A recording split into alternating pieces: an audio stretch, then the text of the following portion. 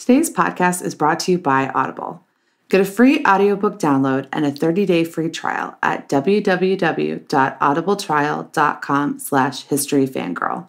Over 180,000 titles to choose from for your iPhone, Kindle, Android, or MP3 player.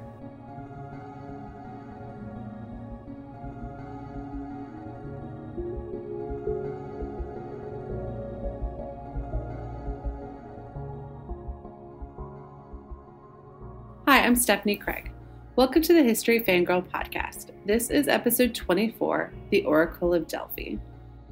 Visiting Greece, there are so many amazing ancient Greek sites to visit. It becomes overwhelming narrowing down which ones to see and which ones you're going to have to skip.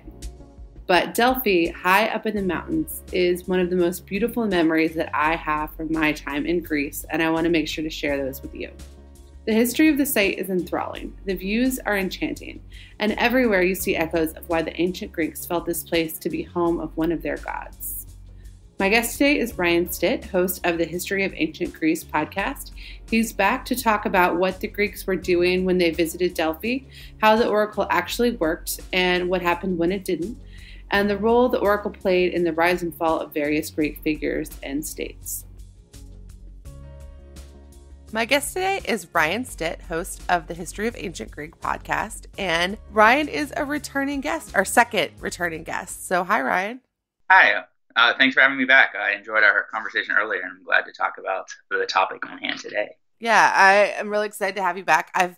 So this is the second podcast that you and I will do about ancient Greece, and I recorded another one, and people really, really love them. So before we dive into today's topic, which is Delphi, I just kind of want to ask you what your opinions are. Why do you think that modern Canadians, Americans, Brits connect so much with the story of ancient Greece? Because really, ancient Greece and ancient Rome are definitely the two biggest topics whenever I release episodes. In a lot of aspects, it's a part of the founding of our Western civilization. I mean, obviously there's influences from other things, but through our educational system throughout the years, the history of Greece, their political structures, their philosophy, law, all science, all that sort of stuff is sort of the founding bedrock of a lot of the educational structures going up, a lot of our institutions and sort of things. So people look back onto the ancients to realize to look upon their origins, to see where things started, their roots, that sort of thing. It's always fascinating. At least that's why I'm fascinated with the ancients. I love looking back into and seeing the origins of things, why we do what we do. And I get the feeling with my conversations with a lot of people that that's their fascination too, with a lot of people, especially in the Western world. And as I said, there are a lot of Eastern influences too. And there are a lot of people from the Eastern countries that are fascinated with the ancient world too. If you go to any touristy location, you'll see a vast majority of people from different countries. So it's a worldwide. People gravitate towards the ancient world from a worldwide perspective. Interesting. If you weren't doing a podcast about ancient Greece and you had to do a podcast about a modern society, what one would you pick? What do you mean by modern? Like how? Like right? Oh, you're such an ancient history podcaster that you're like, what is modern? Let's do a 1500 on. Okay, so my second favorite time period is the late medieval Italy and the Italian Renaissance period. So that would be it, probably. But still, it might not be as modern as you are anticipating, but that'd probably be it. Most modern history. That's tough. I lose severe interest in the details of history after like 1800.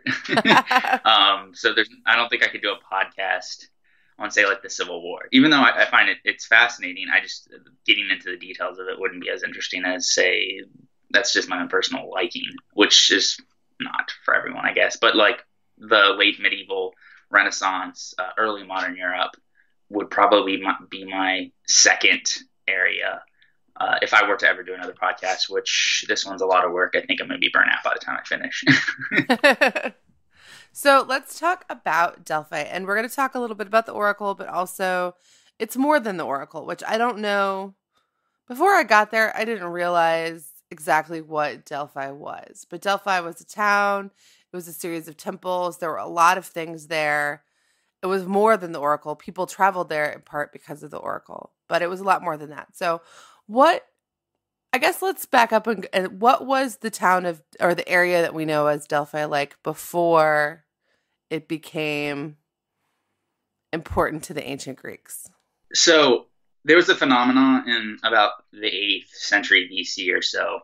You saw the rise in religious sanctuaries and shrines, and then the festivals that stopped being like local, but like a pan-Hellenic type, where they reinforced the idea of being Greek. So you started getting pilgrims and flockage, people coming there, leaving deposits. The festival started to arise, and so we got a few of these that were very, very important and grew even more large. So you have the sanctuary of Zeus and Hera at Olympia, where they had the Olympic Games. You have Apollo and Artemis at Delos, and then you have the two places that have oracular powers. So you have the sanctuary of Apollo at Delphi, as we are talking about, and also the shrine of Zeus at Dodona, which is in northwestern Greece. Dodona was a little bit older. So people were around Delphi since the Bronze Age, but it started to get a significance, like I said, in the 8th century BC, and it started to attract visitors from all over the Greek-speaking world.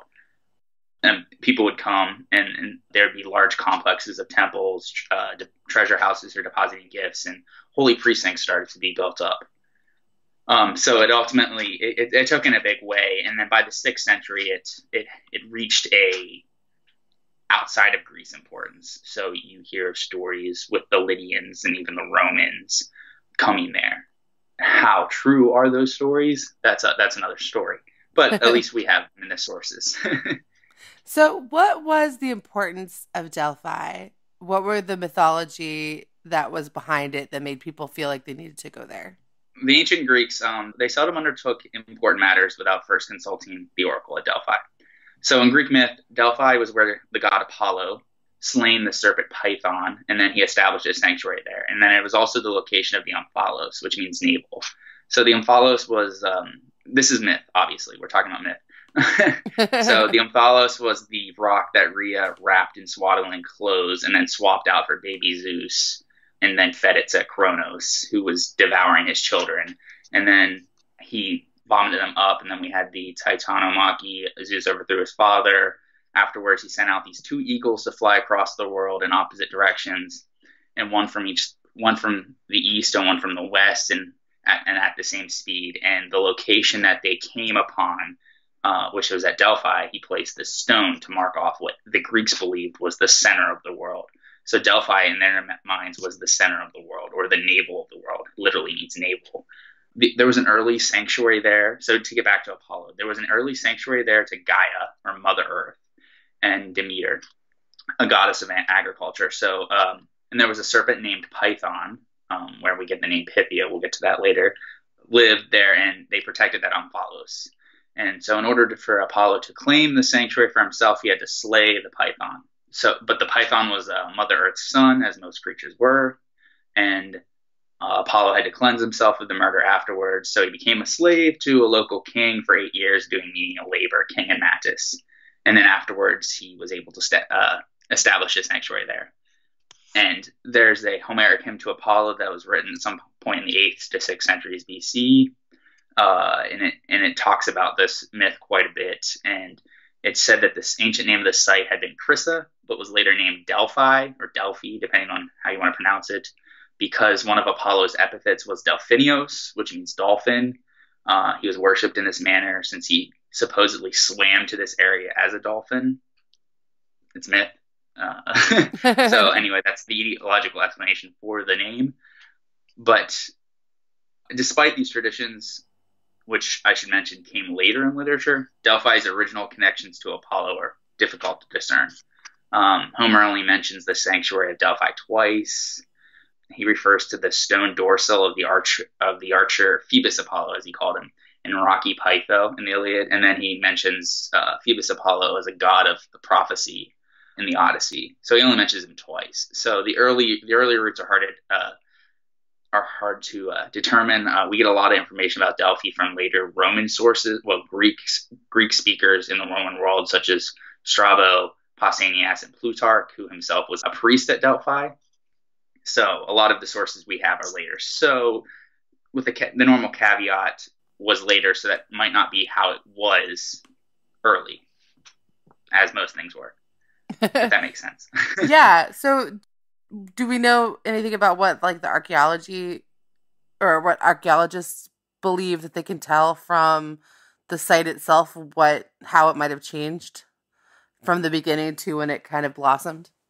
Yes. So the Sanctuary of Apollo, which is the main sanctuary of the site, there's actually two sanctuaries. There's one that's halfway up Parnassus, which is the Sanctuary of Apollo, and then there's a sanctuary in the south, which we can talk about later too, which is itself fascinating. It's not related to Apollo, but to Athena. But there was a boundary wall that started to be built around the Sanctuary of Apollo around 800 BC. Like I said, in the 8th century, it started to gain some importance. And there was a first temple built there in the 7th century BC with 2 remodels in the following century in the late 6th. So we're talking 500s-ish, so like 30 years before the Persian Wars. And then one in the early 4th century. So three different phases. So also near the Omphalos stone, which is you can see it there. Well, they claim to be the Omphalos stone. It's actually pretty big and it's fascinating. But yeah, it's cool to look at. Like it's like one of the first. I feel like you walk in, it's like one of the first things that you see that's like an important part of the site. Oh yeah, you can see it from quite a distance away. It's pretty fascinating. It's actually right next to the sanctuary, not the sanctuary. I'm sorry, the treasury of the Athenians, which we'll talk about later. It's a later thing, but like it's like right near there, and then it's as you ascend up, you see the remains of the Temple of Apollo. So it's this majestic looking scenery.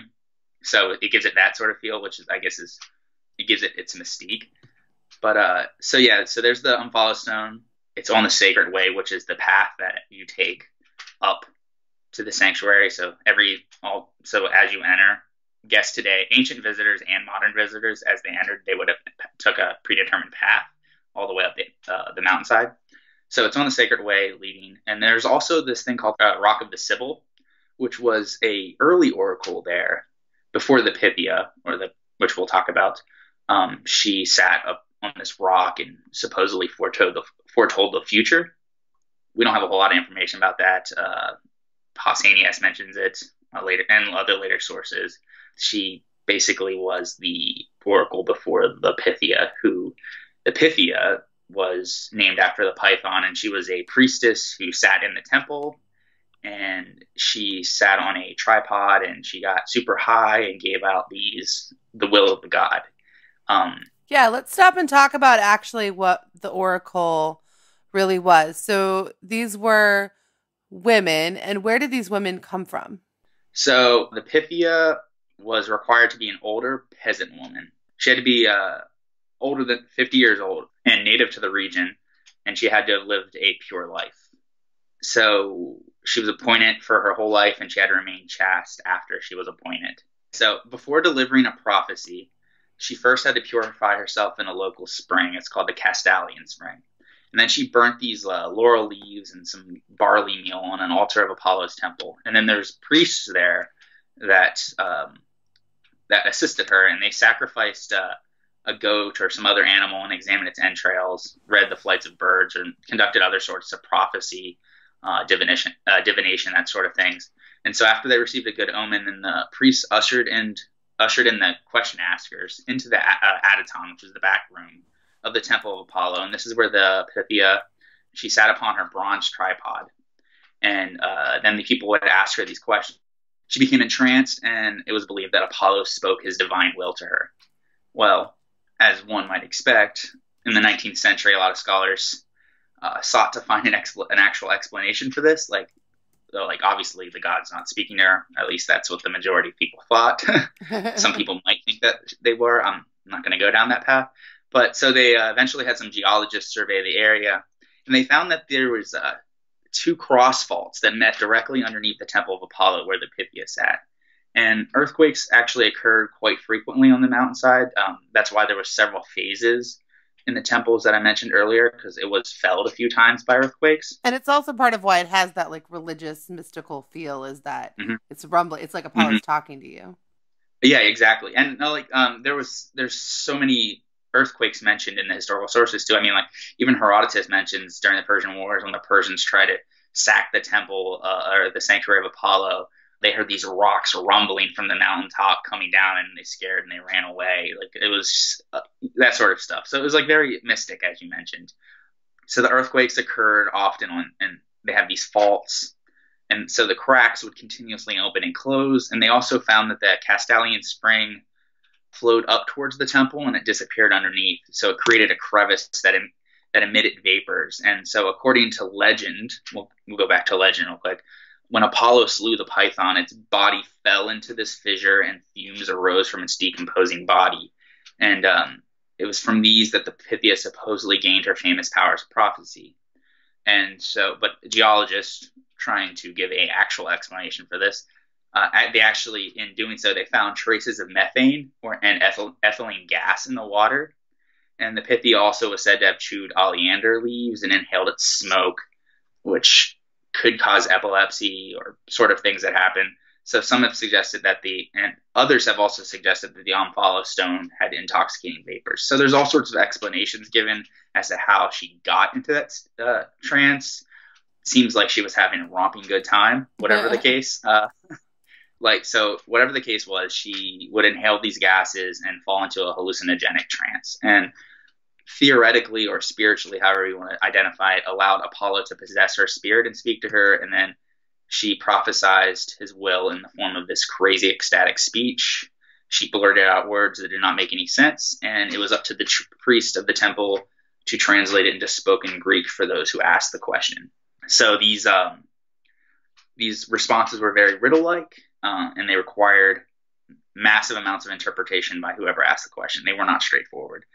The one who asked the question had to think about it, and most of the time, the oracles, though, must have been right a majority of the time. We get most of our famous examples are of people who misunderstood oracles and disastrous things came to them. But Delphi was so popular, and people spent a lot of money giving dedications there and time traveling there because it was a very remote site. That it leads me to believe that they must have been right the majority of the time, because if they were wrong, people would have not frequented it as much. We were told that the lines are always very long, and people would bribe the priests and dedicate things there to get to the front of the line or to gain the favor of the gods. You see all sorts of things in the museum there, which we can talk about later, or we can talk about if you want. I love the museum. You see all sorts of there's all sorts of treasuries there. One theory to explain everything that modern scholars tend to push forward is that these priests had a network of spies throughout the known world, so they were informed of all that was happening, both politically and socially, and they must have talked extensively to all the various types of people who came through, and they just soaked everything up like a sponge. So basically, it made Delphi the hub for information in the Mediterranean world. They knew what was going on, so they could best answer people's questions. But also, most of what was asked was probably just required a simple yes or no answer. So people would come seeking advice on things like, should I go to war? Or should I start a colony? Should I establish a cult here? Things about plague, famine, sickness.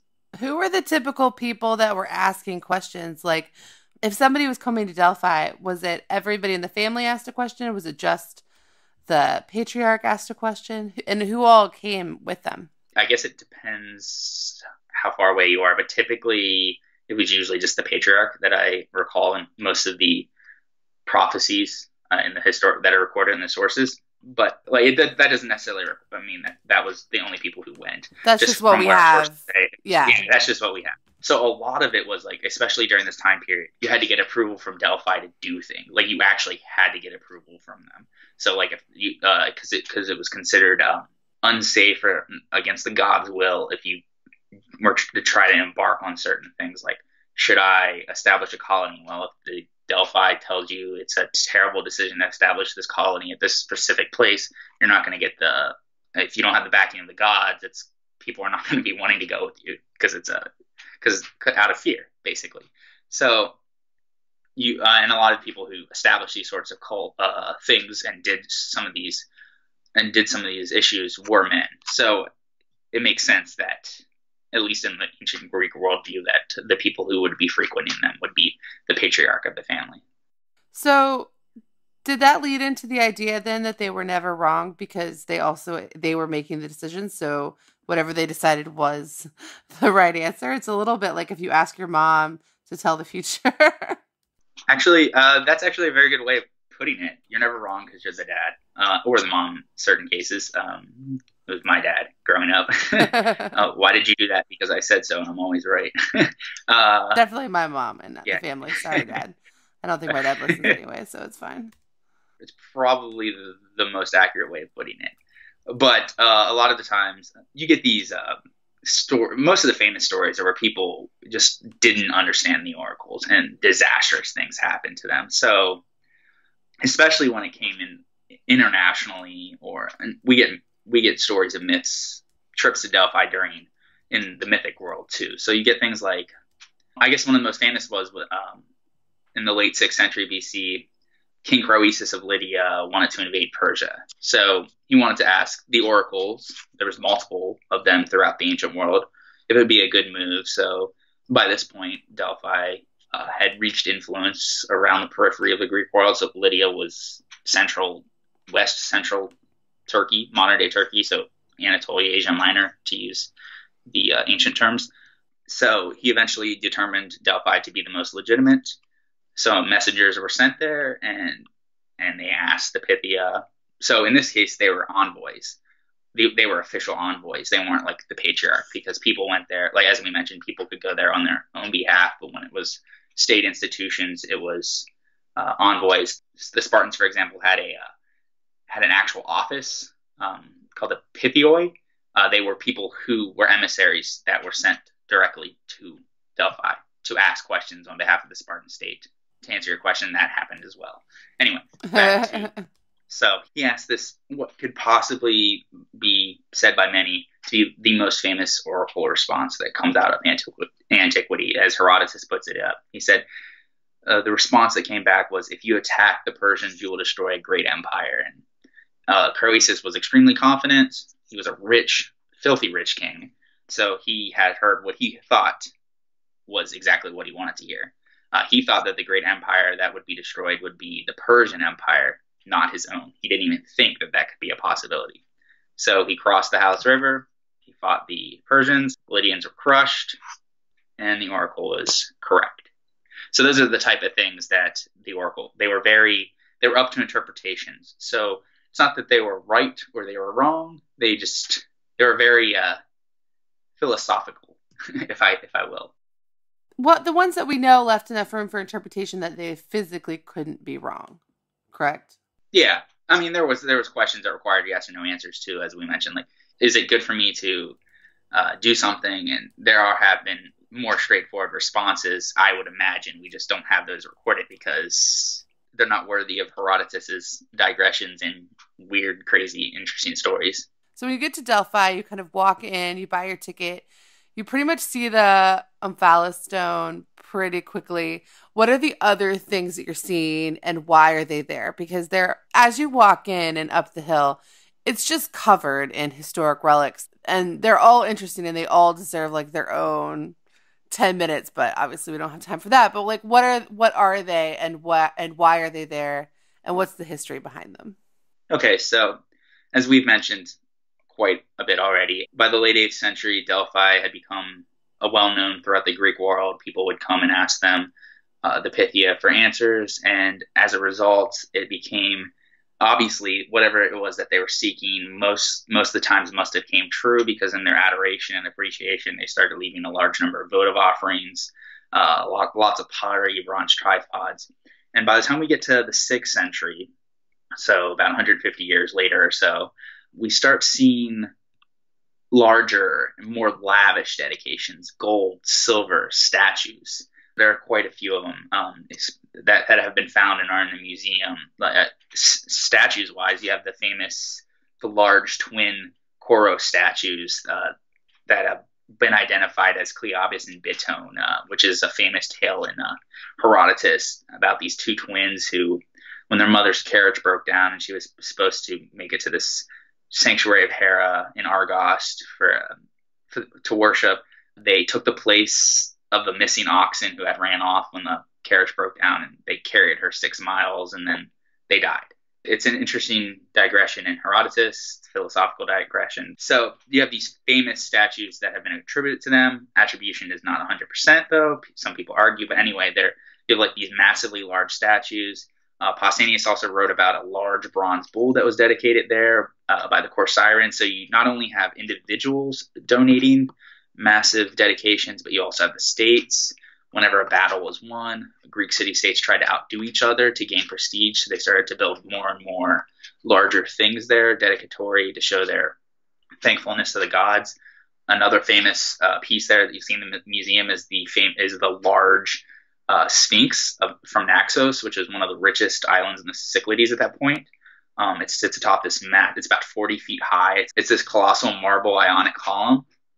And you see the Sphinx at Silat protecting funerary tombs and context and sort of like that. It's for those who aren't familiar, it's the head of a woman, a body of a lion, and the feathers of a bird of prey, which turns upwards in the specific statue. It's really cool. So make sure you won't miss it if you go to the museum, but it's one of the highlights there. And you also have images there of specific people. These tend to have come a little later.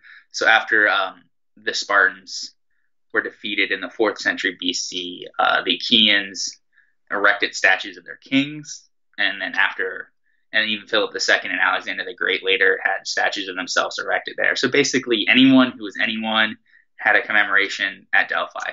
If you were an important individual or if you were an important state, you tried to outdo each other.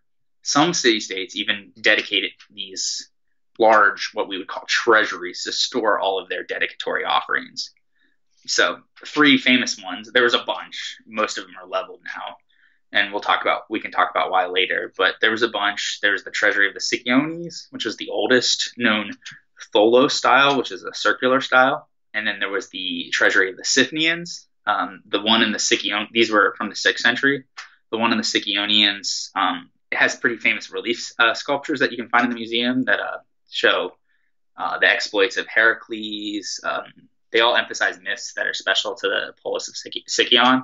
So the Caledonian boar hunt, the adventures of the Argonauts, the Dioscuro. All that's left are the stone foundations, but like I said, several metopes can be seen in the museum. They're fascinating. The treasury of the Sipnians is another one. It's no longer standing either, but there's tons of sculpture fragments as well. It's actually very fascinating because it was believed to be the most lavish of them all, because it was funded by the silver mines and gold mines that was controlled by the island of Sipnos. And it was one of the forerunners of the Caryatids. So it had 2 columns of the front porch were replaced by these female figures that were carved in the round. There was another treasury there built by the Cnidians that had a Caryatid porch as well. So you have those 2, but obviously the most famous example of this was the Erechtheion on the Acropolis of Athens, which we talked about in the previous episode that I was on. So go check that out. So yeah, it was one of the early forerunners. It's pretty cool. There's also a lot of pedimental sculptures you can see in the museum as well, featuring showing images of the Trojan War and the Gigantomachy, or the battle between the gods and the giants. The best preserved of them all, though, was the treasury of the Athenians. As we mentioned earlier, it's close to the Omphalos stone. It was built either to commemorate their establishment of their democracy, or is after the Battle of Marathon. We're not really sure. There's arguments on both sides, but it was around that time period. It's a small temple-like structure, so it was built on this high pedestal to deter thievery, because I guess treasury, there were now and then people stole things, sadly. So I guess they built it up on this high pedestal. It was restored in the early 1900s by the French archaeologist school, so it's all together there, and it was restored, and it was originally built with Parian marble, and then so they restored it with newer marble where they needed to. So the relief metopes also can be seen in the museum. They're really cool, typical of temple-like structures at that time. They show, by the Athenians, they show the Amazonomachy, the labors of Heracles, life of Theseus, things like that. They're also covered with a ton of inscriptions. The temple, or the treasury, the walls of the treasury are with about the many Athenian victories at the Pythian Games, which are the games held at Delphi, and also hymns to Apollo, and there's some musical notation, and then They held certain spoils from their victory at Marathon. They even had Persian ships, shields, and swords, and that sort of stuff on a platform next to the side. So it was this very lucrative, very expensive, very ostentatious way of like promoting your city-state. And they tried to outdo each other, as the Greeks tried to do. So it's fascinating. You'll see all of these. You'll see the foundations for the most part. So when you enter the sanctuary, there's this long, winding road up to the temple. So the first leg of that is you'll see basically the bases for everything, and then you'll start to see a little bit more, and then you'll get about midway up the mountain, and you'll see the restored treasury of the Athenians, and then the Omphalos stone, and then on the next leg, it's like boom, there's the temple. It's a pretty mystic walk. If you turn around, you look out and look at the plains. It's pretty beautiful as well. I've been there twice. It's one of my favorite places, and I want to go back again. So I went on like that first day of October that felt like fall. So it had like this otherworldly feel to it too, just from that. But even though I was there on like a group tour and I was the only single person on the group tour, everybody else that was there was like part of a couple, which was really weird. I've heard of that happening on tours, but I had not experienced it before. And I liked my guide. She was very knowledgeable, but we didn't like click where I wanted to like spend my like lots of extra time with her or anything. So it was just like a weird confluence of events. But I like by the time I got up to I want to say it's the stadium at the top, or the arena at the top, I was completely in love with the place, and I would definitely go back at a heartbeat. And it is a tiny bit of a trek out of Athens. You got to either take 2 buses or rent a car or go on a tour, but it's so worth it. If people are going to be in the area, they should not miss it. Yeah. Imagine having to make that trek in the ancient world.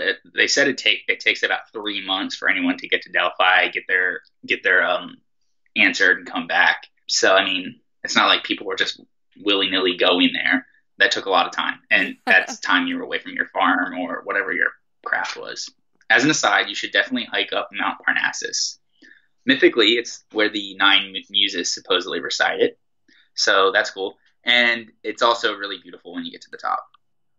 So the stadion at the top is as high as I got up. But the view is gorgeous.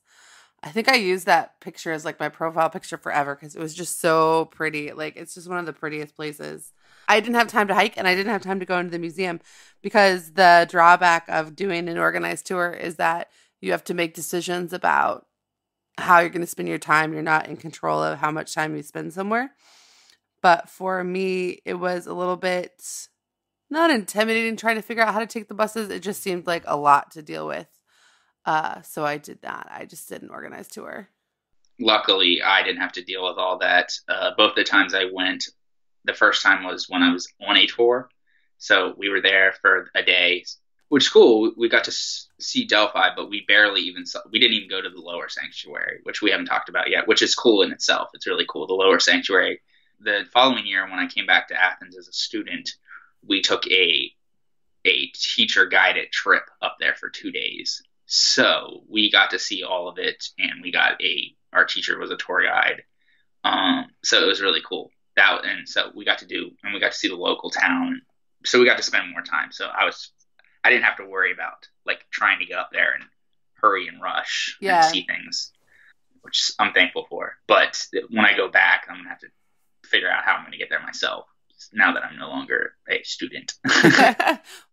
All right, Ryan. So there are so many things at Delphi. It's a really big place. What are the most important things that like places in it that we haven't covered yet that people should know about? So, as we have alluded to, there's the theater and there's the stadium. And then way down south, there is the sanctuary of Athena, Cronos. The theater is the next level up from the temple, and the stadium is even further up. So the Delphi also hosted what was called the Pythion Games. They were established in 582 BC, following their victory in what was called the First Sacred War. So there was a series of sacred wars. We won't go into too much detail, but the polises around the area vied for control of Delphi, and The Greeks wanted it to remain neutral. It's a sacred area, so anytime anyone tried to exert control, it led to certain wars. There was a series of them over hundreds of years span. Anyway, so the first one after Delphi was wrestled control away from the local town of Crissa, they instituted the Pythian Games. They became a part of what was known as the Pan-Hellenic rotation of festivals, which also included the Olympic Games at Olympia, the Isthmian Games for Poseidon at Corinth, and the Nemean Games for Zeus in Argos. So they were rotated every 4 years, and they pretty much followed the same athletic design. There was just since Apollo is a god of music and poetry, there was also competitions at Pythia, as well as the Pan-Athenaic Games as well, which is another series of games that were at Athens. There's also in the theater, they also had other non-athletic competitions there as well. The athletic events they competed in were typical for the Olympic Games. So you had the Stadion, which is where we get the name of it. It's a one-stage race, so just one run. Then you had the Diolus, which is a two-stage race. You had things like the Dolikos, which is a long-distance running race of 24 stages, so like think long distance. You had the pentathlon, so it included a race, wrestling, jumping, discus throwing, and javelin throwing. We'll get back to it, but in the lower sanctuaries where they had a lot of they had the palestra, which is where you wrestled and things like that, where a lot of that took place. The stadium was high at the top where the running events took place. They also had chariot racing, boxing, and then my personal favorite, the Pancration, which is kind of like mixed martial arts. The only thing you couldn't do was gouge out eyes. Basically, no holds barred. There's also a competition where you ran around 2 to 4 stages wearing hoplite armor. So your helmet, greaves, carrying a shield. The theory, it came about in the late 6th century, and one of the theories, I guess I should say, is that it developed because that was the time when the Greeks were coming into contact with the Persians more and more, and the length of that race was about as far away as the Persian archers could shoot. So it was a military training exercise that turned into an athletic event, which is what most athletic events were. They were originally military training exercises, or at least the theory goes. So it came about as an endurance and armor because you're running full speed at the Persians, not running as a cohesive group, and it was just a military endurance training exercise. Anyway, I digress. So we have the theater where they put on plays there, and then we have the games up the top. The games got quite rowdy. There was also there's an inscription there that I find funny. It says that wine wasn't allowed to be carried out of the stadium, or you'd be fined 5 drachmas. Oh. So I always found that funny. It got quite rowdy there, as in most stadiums. Their victories at these 4 games, as well as the Pan-Athenaic Games at Athens, the winners were immortalized in a lot of the poems by Simonides, Bacchylides, and Pindar, who are renowned composers of these victory odes. So we have a lot of details about certain people who took place there because of the poems that have survived. Pretty fascinating read if you ever get a chance. So in terms of the games proper, the organization of the games, it was administered by what was called the Amphictyonic League, and they attracted athletes from all over the Greek world. They declared what was called this period of sacred truce, so athletes could travel to Delphi and the temple of itself without fear of being harmed or attacked by a hostile neighbor. Violation of that was pretty rough. So it had even graver effects for Pythian Games than the other games. Because say if you violated that, you were for the Olympic Games, you were forbidden from participating at those games. But if you did it for the Pythian Games, then you were also forbidden from visiting the sanctuary and consulting the Oracle. So it kind of had a double whammy. Ooh. And there was it started with a reenactment by Apollo Apollo's victory over Python. And then there was a procession all the way up the way up to the top. And there was a ritual sacrifice at the Temple of Apollo. There were competitions in poetry, performances with the aulos or the flute and the kithara, which is a string type instrument, kind of the forerunner of the guitar, both without singing. And then on the fifth day, there was athletic events. These poetry and music competitions took place in the theater. The athletic events took place in the stadium, obviously, or down below in the palestra. There was also a hippodrome that was built in the plains below as well, that held the chariot racing. So in this stadium, as we alluded to, sat way high above the Delphi itself, up on the cliffs of Mount Parnassus, and it's very visible today. Initially, though, it was just a racing track, and spectators sat on the ground. But the Roman Emperor Hadrian, as he tended to do, glamorized a lot of things. Yeah, I don't like that word. Improved a lot of things.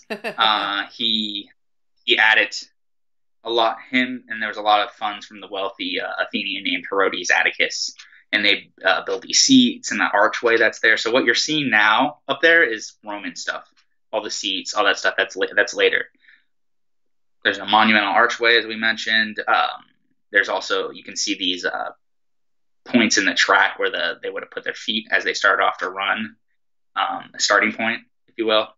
But the best preserved archaeological anything at Delphi is their theater, where they had the musical and dramatic contests, the contest at the Pythian Games. The original theater there was built out of wooden seats, or they sat on the ground. It's in the side of the hill. So, but the first stone theater that we see there, that was constructed in the 4th century, and then it was restored in the 2nd century by Eumenides II, who was a king of Pergamum. And the material, they use like local stone from Mount Parnassus. It's really neat. It's really cool. It's fascinating to go on. You can stand in the middle of the temple, you can stand in the middle of the theater and look out and get these beautiful like views, like just beautiful. And not only the plains underneath, but just basically the entire hillside of like looking down upon, when you see all those images looking down upon the Temple of Apollo and going down, that most of them are coming from the theater. It's really fascinating. It's really beautiful. So yeah, it's one of the best well-preserved ones. It's gorgeous, and if somebody is a traveler who loves history but also likes travel photography, it is ridiculous how beautiful it is. And you get that perfect. So often when you're at a Greek temple, you're at the level of it or below it. And this is one of the only times I think I've ever been above a Greek temple. And it's just a whole different kind of photography feel. If that is somebody's hobby, they should definitely make sure to go. Definitely. And as a bit of a trivia, or an interesting fact. So I think it was at some point in the 1920s, it was the first time that the theater hosted an ancient Greek tragedy in modern time. And ever since then, ancient Greek drama, it's been a spike in like replaying ancient Greek drama in ancient Greek theaters and Roman theaters. Ancient Greek and Roman drama in ancient Greek and Roman theaters, I guess I should say. But it was in the 20s, and it was at that theater in Delphi. I've actually seen a play at the one in Epidaurus. That was really cool. I didn't get a chance to see one anywhere else. Have not. And I go to a lot of theaters where like clearly they do productions, and I haven't ever been able to go. But also I've never researched it as part of like my trip, so I should. Yeah. That's my fault. I should do a better job. I would definitely recommend it. The Odeon of Herodes Atticus in Athens has them all the time. I actually saw one there too. I actually saw an Italian opera. It had nothing to do with ancient Greece. I would love to see Shakespeare. I would love to see like like one of his histories. That would just be fun. Yeah, I definitely would recommend that if you get the possibility.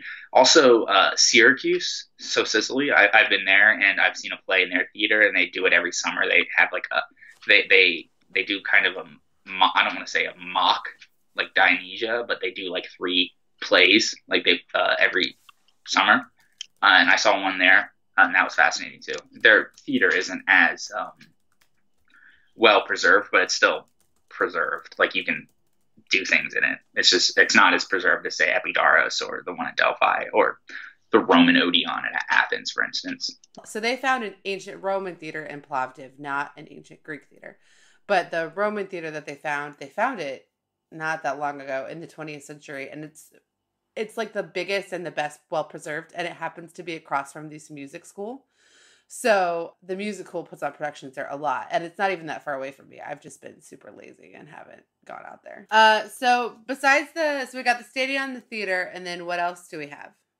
The Sanctuary of Athena below the main sanctuary. So when you come to Delphi and you're like on the main driving road, and as you pull in, you look up and you see like the mountain.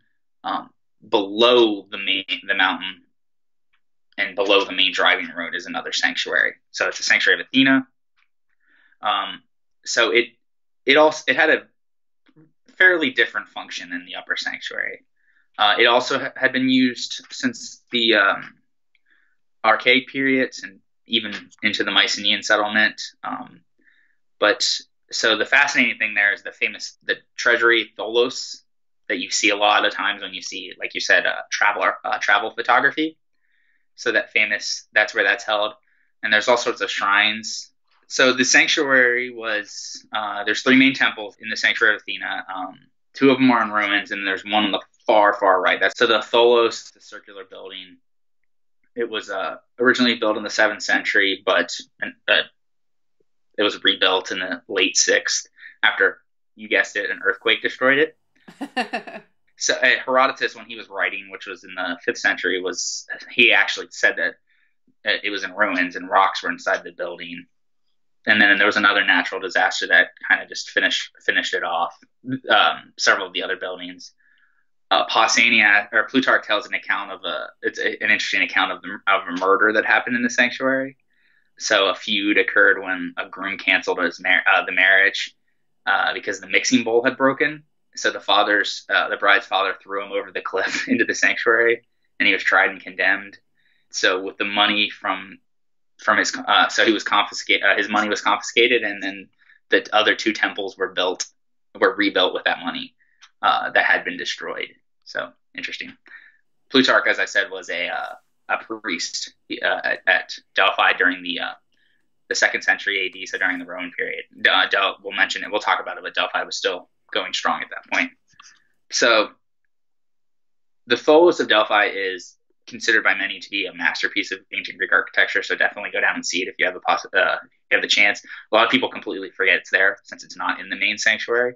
It's very beautiful. There's inner colonnade and outer colonnades. It has Corinthian style. It's a later piece because, like I said, the earthquake destroyed it. It has lots of friezes typical of scenes of the Centaurimachy, Amazonimachy that you can see in the museum and the labors of Heracles. There's also a gymnasium complex down there. So it was constructed at some point in the 4th century. We can see remains of the palestra, which is where the wrestling and boxing practice area would have taken place. So during the original palestra, not the UPenn arena. yeah. Palestra, like the Greek term, not the UPenn arena, which is I like it too. I went to UPenn for ed school. It's where when I was teaching, they made us go there at night, and so I love UPenn. But this is the real one. Yeah. As an aside, the UPenn Archaeological Museum is really cool too. Yeah. So check that out. I grew up like an hour away, or an hour and a half away or so. So I used to visit it quite a few times. So yeah, they did their training for wrestling and boxing down here, and this is where the competitions took place, obviously down in this area. You can see a lot of remains of kind of what the gymnasium complex would have looked like. You can see like stoas and remains of stoas. I mean, obviously it's not all put together, but it's fascinating. So that's Delphi. The best things to see. There's a lot of things to see in the museum, so make sure you see the museum. It was one of my favorite museums in Greece. So what happened that it went from this huge power center to an archaeological ruin? So it's not as interesting as the conversation we had with the Acropolis of Athens. It doesn't have. So when the Romans conquered Greece and it came under their control, did what they did with a lot of Greek sanctuaries. They plundered it and took back some of their stuff to Rome. But they didn't destroy it completely. One of the main sackings that took place was by Sulla in 86 BC during his Mithridatic Wars. And then in 67 AD or CE, whatever dating convention you want to use, Nero took 500 statues back to Rome. There were still at that point, I think it's like 3,000 left or something. So it's not like they were just like completely just plundering and destroying it. They were taking some of the hits back, but still. Okay, and then subsequent Roman emperors of the Flavian dynasty started to restore it, because at that point it kind of fell into earthquakes, things like that. It started to look like it was getting in bad shape. And then there was emperors like Hadrian especially who built it up, as we talked about with the stadium and things like that. But after Hadrian, it started to gradually lose its importance. And then Constantine took a lot of stuff to his new capital, Constantinople. And finally, in 381 AD, which is the famous date for when Theodosius II shut down the pagan sanctuaries, including Delphi, and he basically silenced the oracle by destroying the temple, most of the statues and works of art, and I guess in order to allow Christianity to strive without competition in his empire. Julian the Apostate, who followed up. One of my favorite Roman emperors. I forgot to mention him. He wanted to restore it too. He sent emissaries to Delphi, but the Pythian told him that the courts were shut down and Apollo no longer resided here. And so that was their response. So Christianity reigned supreme since then in the area, and time and natural disasters added to the desolation of it. And during the Ottoman period, there was a village called Castri that was founded on the site of Delphi, and the locals partly used the marble from the ruins in the construction of their villages, the buildings of their villages. It was a small village, though. It was nothing like huge scale. I mean, you're living on a mountainside. And eventually, the precise location of Delphi was lost. People just didn't know where it was because the village was on top of it. Archaeologists set out in the 17th century using Pausanias as their guide, and they found it, or what they thought was it. Turned out they were right, but there was about 200 or so inhabitants who lived on it, with many homes and buildings. And I say many, like whatever many is for 200 inhabitants. I don't know the precise number, but they got permission, and the village was destroyed. The inhabitants were relocated further south by the government, and the archaeological digging, exploratory at this point, happened by the French Archaeological School in the late 19th century. And so during the excavation, the French archaeologists removed a vast amount of soil from all of the landslides that had covered the major buildings, thanks to all the earthquakes that happened, because it is a very volatile area. And the new village that was created for the inhabitants of Castri is now part of what is now modern-day Delphi, and they don't use that name anymore locally. So what's the town called now? Like, what does it look like on the maps? Pretty sure it's just Delphi. Oh, I thought you said that they don't use that name anymore. They don't use the name of Castri anymore. Oh, sorry. So the inhabitants were located down to what is now modern-day Delphi, down like the village area. So, Ryan, since you saw so much of Greece, after somebody sees Delphi or on their way to Delphi, what other things should they do if they're taking the time to get out of Athens that are reasonably nearby? So if you're coming out of Athens, there are a few options you have. First on the way is Thebes. I actually didn't get a chance to go there, but Thebes has a new museum that's open since I have last been to Greece. So I definitely hear good things about that, so check that out. But there's also, you can stop at Thermopylae. There's not a whole lot left, but you can see you can get the feeling about, the coastline has definitely eroded. You don't get the Herodotus-like description, but you can see the plaque that was there, and you can kind of get a feeling about it. It's on the way to Delphi anyway. And there's beautiful countryside. There's Meteora, which a lot of people go to. That's in central Greece as well. Which I pronounce Meteora because I'm not an ancient Greek scholar. I mean, it's not an ancient Greek monastery either, so I could be. it's a later thing, so I could be messing that up. My Greek pronunciation is terrible, so I don't stay consistent. That's the issue. I use ancient Greek pronunciation, I use modern Greek pronunciation, I use anglicized, and it drives people crazy times. I'm just not a consistent person. So whatever. Like Delphi, I use both of them. People die. Whatever. I know what you're talking about, and that's all that matters. Speaking, your ability to communicate and people understand what you're saying is all that matters. Anyway, so when you get to Delphi, and if you're already going to be up that far away, might as well continue a little north and go to Littahoro and see Mount Olympus, where the gods lived, supposedly. So that's quite an interesting hike to get to the top. My feet were super sore afterwards.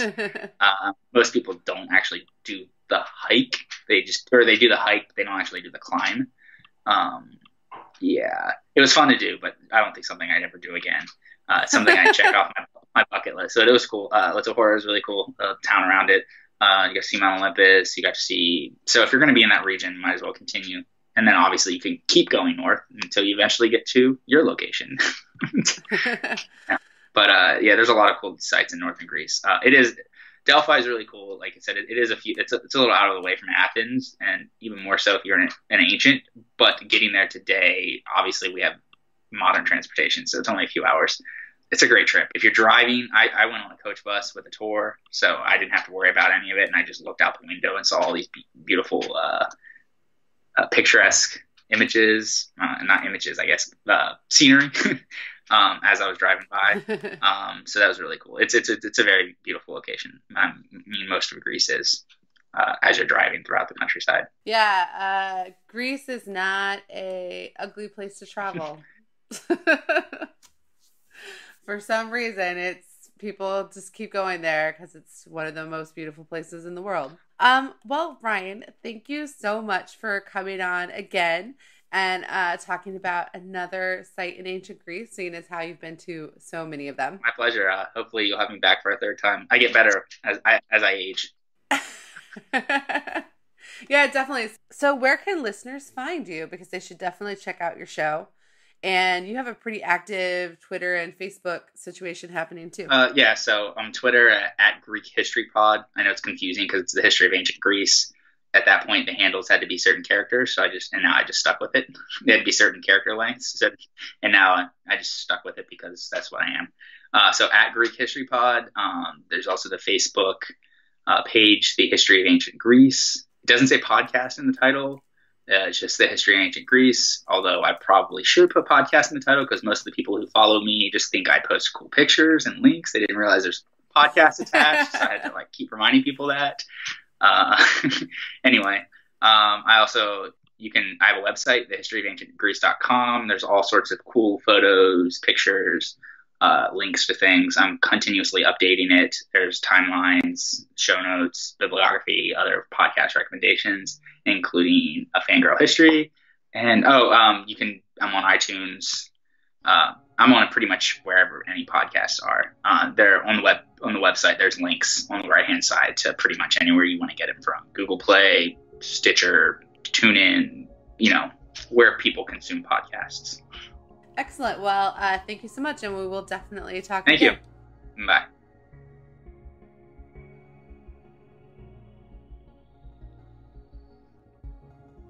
I want to say thank you again to Ryan for coming on the show.